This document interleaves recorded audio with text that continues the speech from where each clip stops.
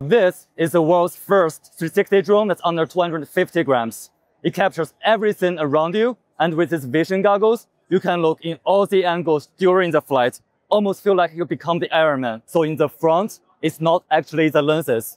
So these are obstacle avoidance sensors. The actual lenses are actually built on the very top and the very bottom. So those two are the real lenses of the drone. It captures full 360 degrees. So that means you can fly only one time and everything around it is already captured.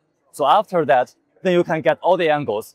You can look in the front, you can look in the side, you can look what's below you or above you, all after you film. So when flying the drone, you can look everywhere. You can look below, you can look up, you can look to the sides, all during the flight.